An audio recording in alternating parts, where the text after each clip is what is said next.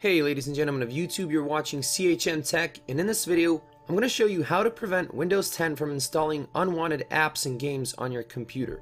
So Windows 10 has a feature called Microsoft Consumer Experience, which basically allows Microsoft to put little ads in the form of suggestions on your start menu and sometimes even on your lock screen and in toast notifications. But that's not the only thing that Microsoft Consumer Experience does, because sometimes it will even install third-party apps and games on your computer without your approval. Let me just quickly show you what I mean. If I open up the Apps and Features settings page and scroll down the list of things I have installed on my system, I can find an entry for Candy Crush Soda Saga, which is a game that I never installed. It's just there, and if I uninstall it, it will probably reappear on the list very shortly. Fortunately, there is something we can do in order to prevent these types of unwanted apps from installing on our system without our approval. And in doing so, we should also get rid of the ads that appear in our operating system. So stay tuned, because in the next few minutes, I'm going to show you how. Now, Microsoft Consumer Experience is a feature that was added in the 15.11 update, but some things have changed after the 16.07 update, better known as the Anniversary Update. So the method you're going to be using in order to get rid of it will depend on what version you're currently running. You can find that out simply by opening the search window and typing "About Your PC." Once you hit enter, that will open up a new window where you'll be able to see what version of Windows 10 you're currently running. So without further ado, let's first see how to get rid of unwanted apps and ads from Windows 10 built 15.11, and then after that, we'll see how to achieve the same thing on systems running the Anniversary Update. Okay, so you want to click on the search button right here and type in REGISTRY. So that's going to bring up the registry editor command. Once you find it, simply click on it, and now you're inside the registry editor. Now here's somewhat of a cliche warning, but it's always a good thing to emphasize before you do anything in the registry editor.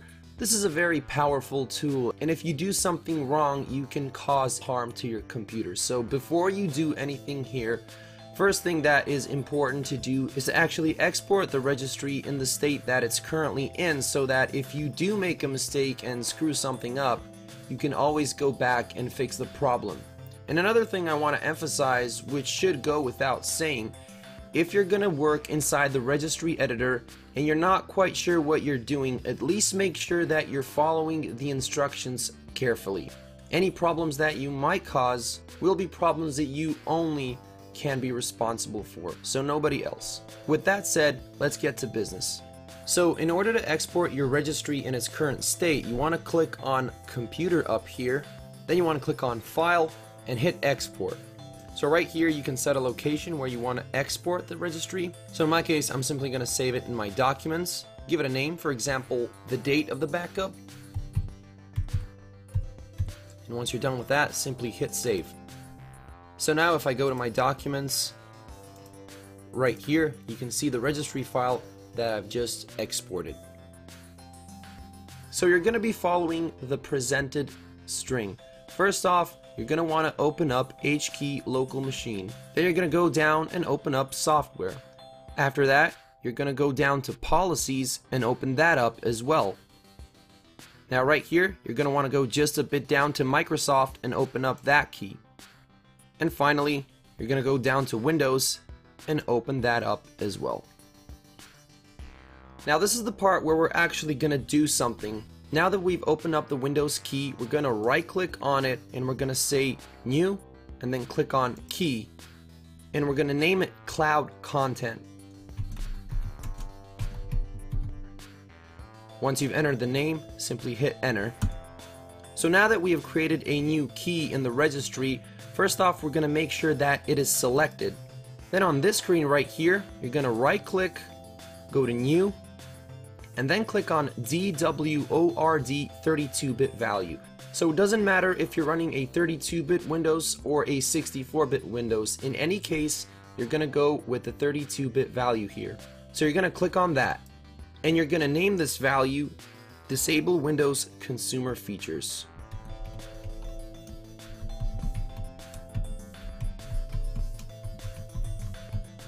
Once you've entered the name, hit enter to apply it. And finally, once you've created this value, you want to double click on it, and under value data, you want to enter the digit 1. After that, simply hit OK. Once you're done with that, you can close the registry editor, and the new settings will take effect after you restarted your computer. Okay, so here's how to achieve the same thing on systems running the anniversary update. Just want to click on search and then type in secpol.msc and then simply hit enter. That should open up the local security policy app. Let's just make it a bit bigger so that we can see better. Okay, so on the left hand side, you want to open up application control policies, and then down here you want to click on app blocker. On the right hand side, you want to scroll down and click on packaged app rules. Then in an empty space, you want to right click and click on create new rule. Right here, we're going to leave everything as it is, and we're going to click on next. Now on the permissions page, under actions, we're going to select deny, and under user or group, we're going to leave everyone, and then simply hit next.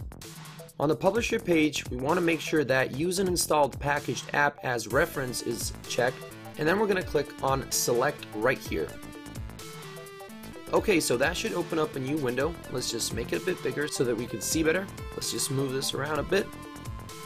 Another good thing might be to click on applications so that we can sort them out in alphabetical order. Now let's scroll down and find Windows Spotlight. There it is right there. You want to make sure to put a check in the box next to it and then hit OK. That's going to take you back to the publisher window, and right here we simply want to take this slider and move it next to package name. Once you do that, you simply want to hit create and you're done. Now, if you ever decide that you want to remove this rule, you simply go to the same location, right click on the rule and hit delete. It's going to ask you, are you sure that you want to permanently delete the selected rule? And then simply make your decision. So there you have it. If you have any questions, feel free to post them in the comments below. If you found this video helpful or simply enjoyed watching it, be sure to leave a like and share it with anyone else you think might find it useful. For more videos in the future, be sure to hit that subscribe button, and I'll do my best to make it up to you. Thanks for watching, and as always, stay strong.